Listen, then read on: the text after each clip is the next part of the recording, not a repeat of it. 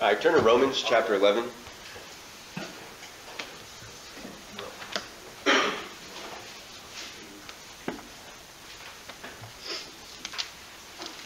Romans chapter 11.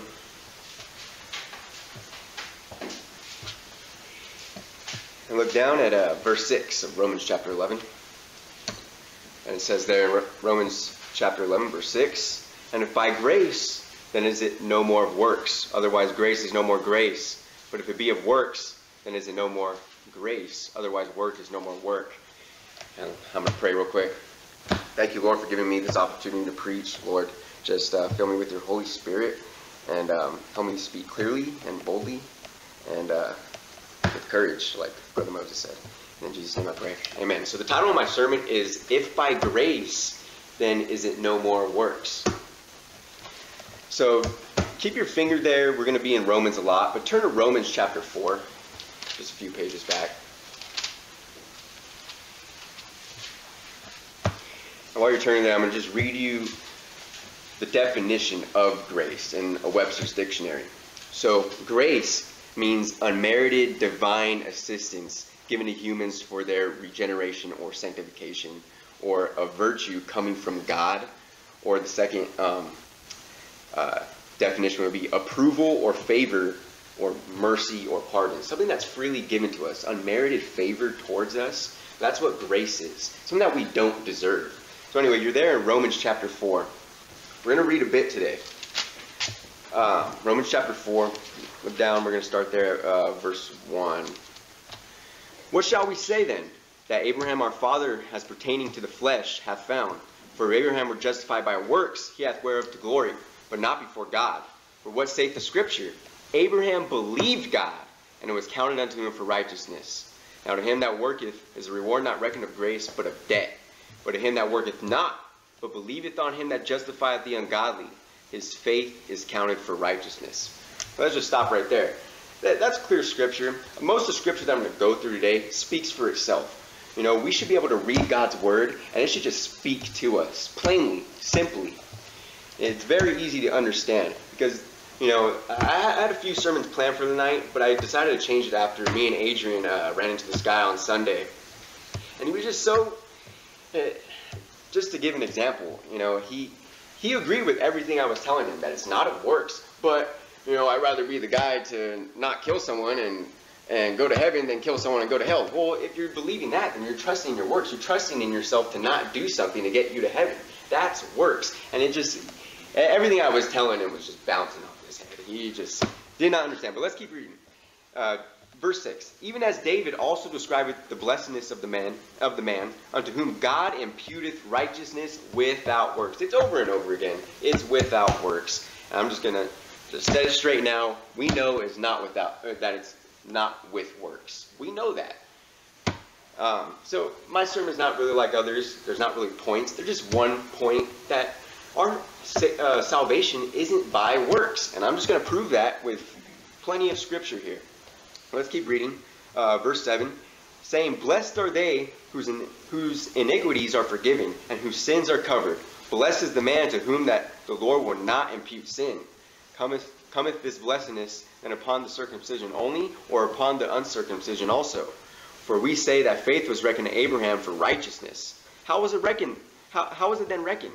When he was in circumcision or in uncircumcision?" Now look at this next part. "Not in circumcision, but in uncircumcision." It's not by works. Abraham was saved before his works, before he was circumcised, before he had Israel circumcised. He was saved before them. And verse 11, "And he received the sign of circumcision, a seal of righteousness of the faith which he had yet been uncircumcised." So before he was circumcised, like I just said, he was saved. He already had that righteousness of the faith. But the sign of circumcision was just a sign of his faith. And that's what our works are for. It's a sign for between us men, so that we could see our faith through our works. But God doesn't need to see that, right? He can see our heart. He knows what we're about. In verse 12, and the father of circumcision to them who are not of the circumcision only, but who also walk in the steps of that faith of our father Abraham, which he had being yet uncircumcised. Again, he had that faith before he was circumcised. Verse 13, for the promise that he should be the heir of the world was not to Abraham or to his seed through the law, but through the righteousness of faith.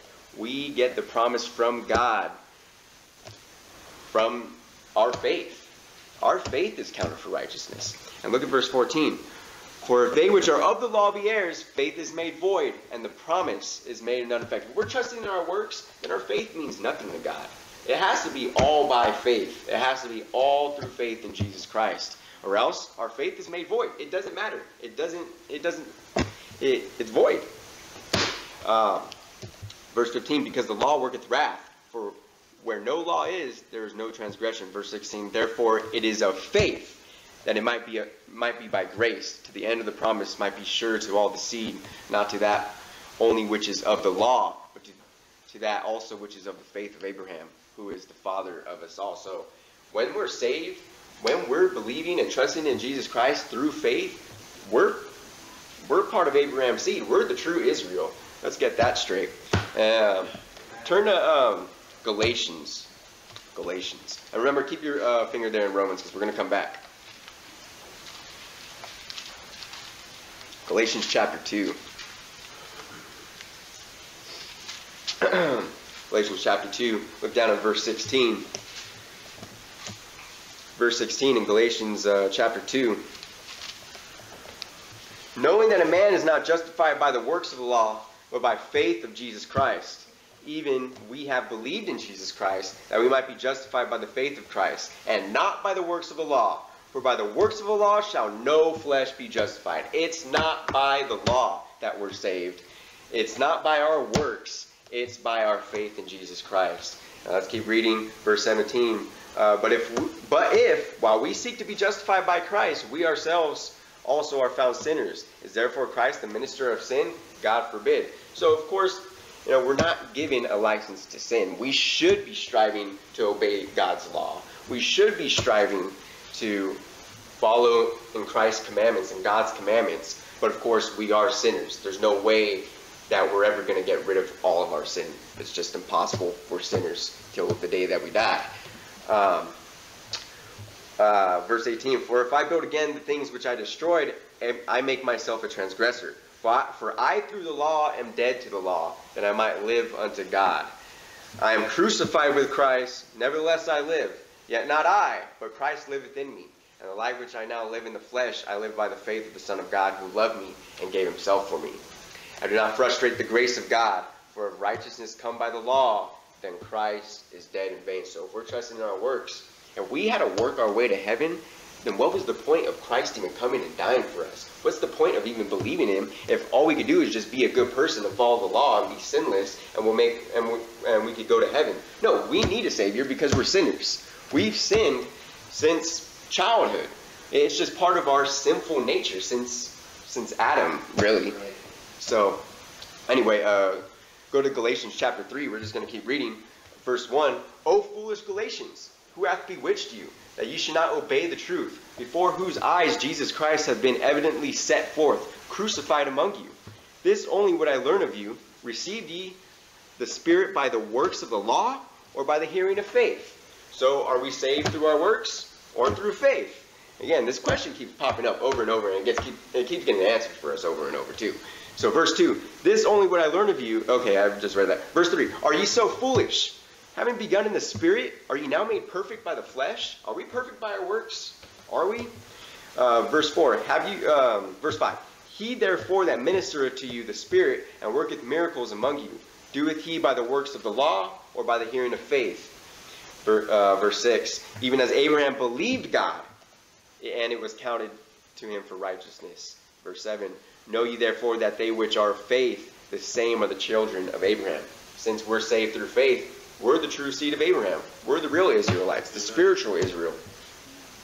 Verse 8 in the scripture, foreseeing that God would justify the heathen through faith, preached before the gospel unto Abraham, saying, in thee shall all nations be blessed. You know, people have been getting saved the same exact way, even in the Old Testament, even in Abraham's day. When God was giving Abraham that promise that all nations would be blessed, he was talking about all of us. He knew the future. Of course, because he's God, right? Verse 10. For as many as are of the works of the law are under the curse. For it is written, cursed is everyone that continueth not in all things which are written in the book of the law to do them. And the Bible says over and over that we're all sinners. So, according to this verse, the law is what curses us. The law is what condemns us to hell. That's why we need a Savior. That's why we need to believe in Jesus Christ through faith. Verse 11, but that no man is justified by the law in the sight of God, it is evident. For the just shall live by faith. And verse 12, and the law is not of faith, but the man that doeth them shall live in them. Anyway, turn to Genesis 6. Since, I want to bring up some Old Testament, right? Where do we find grace in the Old Testament? Go to Genesis chapter 6. And while you're turning there, I'm going to read for you Ephesians chapter 2, verse 8 through 9. We say this during soul winning. We tell this to people. For by grace are you saved, through faith, and that not of yourselves is the gift of God, not of works, lest any man should boast. It's not of works. It's the gift. It's through faith, by his grace. So you're there in Genesis chapter 6. Let me turn there myself. And this is the first time we see the word grace being used in the Bible. Look down at verse 6.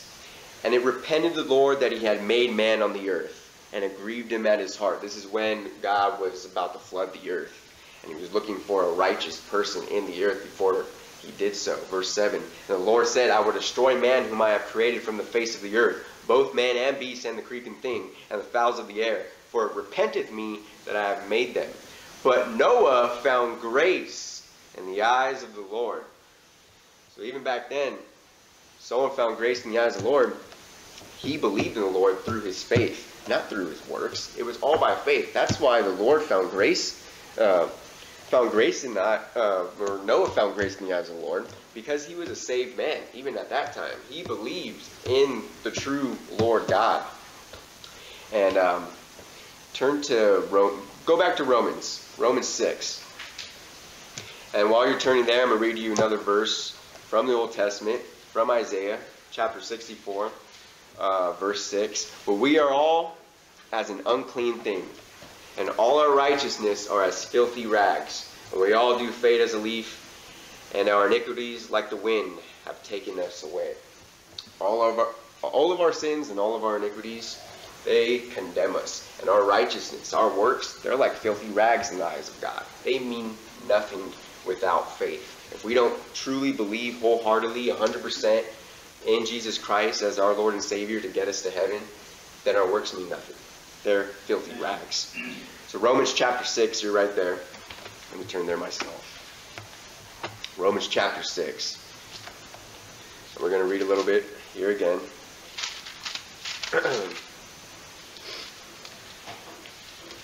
All right, Romans chapter 6. Look at verse 1. What shall we say then? Shall we continue in sin that grace may abound? God forbid. So yeah, we shouldn't sin. We should strive not to sin.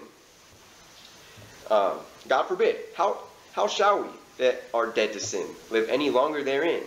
Know ye not that so many of us, as were baptized into Jesus Christ, were baptized into his death? Therefore we are buried with him by baptism into death, that like as Christ was raised up from the dead by the glory of the Father, even so we also should walk in newness of life. So we should strive to live like Christ, to be like Christ. We should. Verse 5. For if we have been planted together in the likeness of his death, we shall be also in the likeness of his resurrection.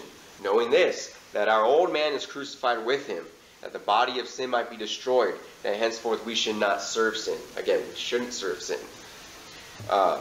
Verse 7. For he that is dead is freed from sin. So once we're saved, we're born again. The old man dies. We're living in our spirit. We should be living in our spirit. So our spirit is freed from sin. But we're still in the flesh. So we still have that curse of sin abiding on us, but not our spirit. Our soul is saved. We are saved. So we are freed from sin. Verse 8, now if we be dead with Christ, we believe that we shall also live with him, knowing that Christ being raised from the dead dieth no more, death hath no more dominion over him. So now that we're saved, now that we actually believe through faith, death doesn't have dominion over us. We're not going to endure the second death like the Bible says. Verse 10, for in that he died unto sin once, but in that he liveth unto God. Likewise reckon ye also yourselves to be dead indeed unto sin, but alive unto God through Jesus Christ our Lord. Let not sin therefore reign in your mortal body, that you should obey in the lust thereof. So again, we shouldn't obey the lust of our flesh. We shouldn't give in. But at the end of the day, we are sinners. Everybody's going to tell a lie every now and then, even in a joke. You know, we're all going to bend the knee to sin every now and then, because we are sinners. Turn to 2 Timothy, or actually stay there. Skip down to verse 14. For sin shall not have dominion over you, for ye are not under the law, but under grace. What then? Shall we sin because we are not under law, but under grace? God forbid. Again, we're saved by faith. It's clear.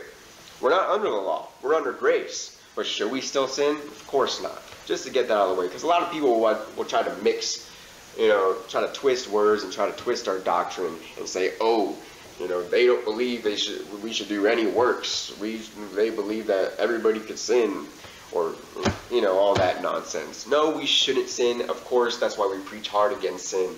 But our works isn't what saves us. We could still be sinners because the Bible says that Christ died for us while we were yet sinners. So while we were still sinners, Christ decided to die for us and to give us a Savior. So you're there in 2 Timothy. Look down at chapter 1, verse 8. Be not thou therefore ashamed of the testimony of our Lord, nor of me his prisoner, but be thou partaker of the afflictions of the gospel according to the power of God. Now look at this. Who hath saved us and called us with a holy calling, not according to our works, but according to his own purpose and grace, which was given us in Christ Jesus before the world began. It's through his own purpose. It's through his own grace. And he promised us all this before the world began. It wasn't by works, even before the world began. It never was. It was all by believing in Christ. It was all by believing in the true God. Because what did man do in the beginning? They wanted to whore after other gods, all these false idols. That's why God flooded the earth, because no one believed in the true God. They all were doing their own thing, obeying to their sin in the most terrible way possible. The Bible says that the people were evil in all ways, But go to James 2. I thought we should go to James 2, right? Because this is where all the heretics like to go. This is where the guy yesterday that me and Pastor ran into, he wanted to bring up, well, faith without works is dead, right?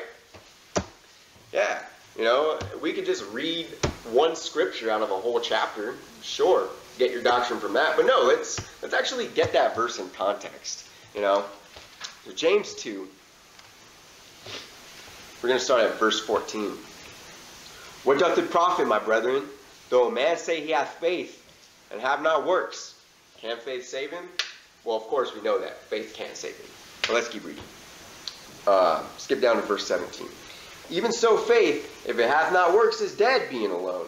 So yeah, you have to have works, right? Well, let's keep reading. Yea, a man may say, thou hast faith, and I have works. Shew me thy faith without thy works, and I will shew thee my faith by my works. Thou believest that there is one God, thou doest well. The devils also believe and tremble. But wilt thou know, O vain man, that faith without works is dead? So that's, everybody likes to go to that verse to just prove, oh yeah, you need works, right? You need works. Well, let's keep reading. Let's just not stop there. So that's where the heretics like to stop. That's where all the people who want to bow down to this false doctrine of works plus faith is what gets you to heaven. Let's keep reading. That's where they like to stop. Verse 21. Was not Abraham our father justified by works when he had offered Isaac his son upon the altar? Seest thou how faith wrought with his works, and by works was faith made perfect? And the scripture was fulfilled, which saith, Abraham believed God, and it was imputed unto him for righteousness. And he was called the friend of God. He believed God, and righteousness was imputed unto him because of that. And he was called the friend of God because of that. Verse 24, Ye see then how that by works a man is justified, and not by faith only. See, a lot of people will try to say, well, this is for being saved, right? But no, this is for us talking to one another, for the brethren to see that we really are living by faith, by our works. This is for us to see our faith. God doesn't need to see our works to see our faith. He knows our heart. But for us men, vain men, we have to see each other's works to know that we're saved in some way or another. But let's keep reading. Verse 25. Likewise, also was not Rahab the harlot justified by works when she had received the messengers and had sent them out another way? And this last verse, I think, just nails it down that it's not by works. That it just completely debunks what people want to say that faith without works is dead really means. And look at verse 26. For as the body without the spirit is dead, so faith without works is dead also. I really like that because think about it like this. So, we have flesh, we have spirit, right? So when we're dead, our spirit is descending into heaven, and our body is just there. It's a dead body. That's a dead body. It's unprofitable without the spirit, right? So the body is dead without the spirit. It's unprofitable. Same with our faith without works. Our faith it still exists, but without works, it's dead. It's dead faith. It still exists. The body, when it's dead, still exists. It's still a body. Our faith can still exist without works too. It's still faith. And I just wanted to bring that up because, just to get that covered. Now, I'm almost done. Turn to Matthew 7. Let's see what Jesus thinks about works, what he said about people coming to him and saying, Lord, Lord, look at all these works I did. Shouldn't I be led into heaven? But look what Jesus said. Matthew chapter 7, verse 21. This is what Jesus said.